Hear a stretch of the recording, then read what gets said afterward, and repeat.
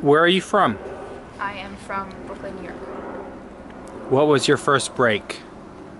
First break. Uh, I think just recently I just did, I was a part of Beverly from a remaster of It. And what have you been in? I have been in definitely a lot of short films at first. Lipstick Stain, Virgil's Day Off. But then I just started, I think It was my first real big movie. And how do you feel about this career? I think the way I'm heading is good so far. And how did you decide to become an actor? I think it's because in the very beginning I have a stepfather named Chris. He gets into these hobbies, which he goes really extremely into these hobbies. I mean, but not just like, oh, every day I'm just gonna take pictures. He got into photography. He bought all this equipment, and he started taking pictures of everything every day. And he was taking a film class, and he asked me to be in it. It was the Virgil's Day Off, he called it, and it was fun. There's one thing I actually enjoyed, so I got signed up to be in this acting class, and I think from then on I decided that I have enough experience from this, so I better make this a job. And how would you describe your specialty or type? Specialty? Yes, I will answer that. Okay. I have actually an answer to that. Every part I get in, I'm always have a mother who's gone, or an abusive relationship with my parents. I don't know what that says about me, but it's definitely a pattern. Who is your favorite actor you look up to? Favorite actor? I'm still really into Bill Murray, Steve Martin. I definitely love the comedians. Who else? I think that's all for now. What would your ideal job be? This, I hope. I mean, I'll continue doing this for as much as I can, and that's pretty much the job I would like to have. Do you consider yourself to be lucky? Yeah, I mean, I started this young. I have parents that support me, and I think so far, yeah, I'm pretty lucky. What advantages do you have? My parents, I guess, advantages. Do you mean like personally, like myself? Yeah.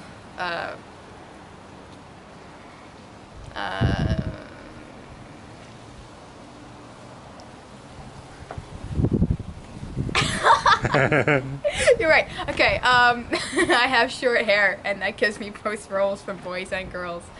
I was in a this school play. What was it? The Music Man, and I was Winthrop, the boy with the lisp. What does that say about me? Would you rather have a car or a diploma? Diploma. In New York, you can take a subway anywhere. What does the future look like to you? I try not to think about it. It gets me depressed. How do you feel about having children? I'll see what happens. What challenges do you feel the world is facing today?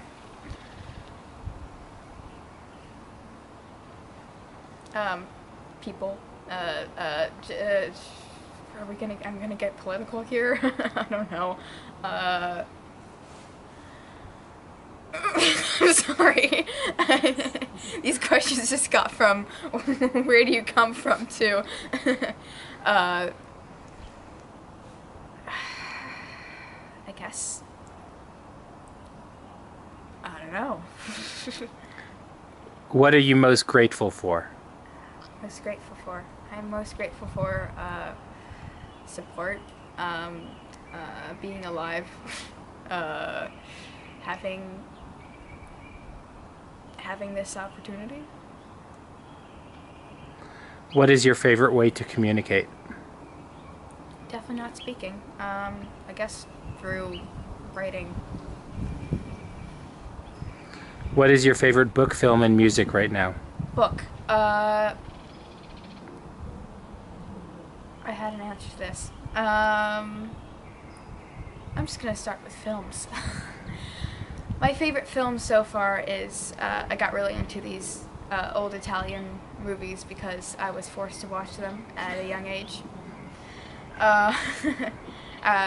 So I got into like watching The Bicycle Thief and Costa Blanca and a lot of other ones that are extremely depressing, but they're actually really good. Really good way it's filmed, and that's good. Guess I got kind of an immune to watching sad films from that.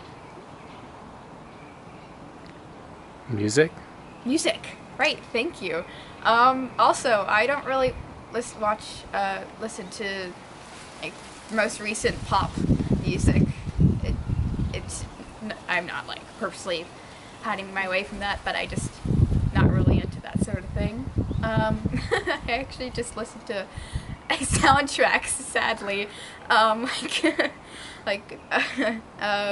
musicals. Right now, I really want to watch Dear Evan Hansen, and they have the best, not the best, but they have really good music, and I actually bought one song from it because I don't have a lot of money, so I'm only listening to Sincerely Me from Dear Evan Hansen, and I know all the lyrics to it, but that's the only one song I know, sadly. And books? Books. Let's see. Books. I can tell you the genre I like. I really like reading fantasy. I used to get really into fantasy until actually I'm starting to like to read a little more nonfiction. I used to always love reading those Something for Dummies. What are they called? Is that what they're called? Because I've always wanted to learn things and just have probably like a useless hobby that I'm really good at, so I can just brag about it to other people. Just because I just want to learn about, like, just have one hobby or one thing I'm actually really good at that no one else is. So I really like nonfiction then too.